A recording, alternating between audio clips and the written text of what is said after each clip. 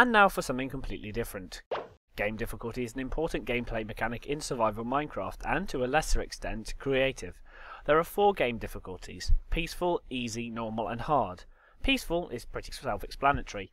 Mobs will spawn but are removed instantaneously. You will regain health over time and you'll never lose any hunger. TNT won't hurt you but will still blast the environment. Moving on to easy difficulty and the arrival of mobs. However, they won't do much damage. Creepers stop their exploding sequence if you move a short distance away, and cave spiders won't poison your player. Food will deplete, but slower, and with less lethality if it's all gone. That changes in normal difficulty, leaving you with only half a heart if all your food is gone. Enemies deal more damage and cave spiders can poison you.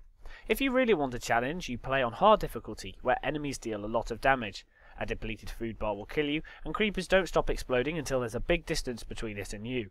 In hard difficulty, zombies will break through your wooden doors to get to you. Of course, if you've mastered hard difficulty and you want to test yourself to the limits, you try hardcore mode.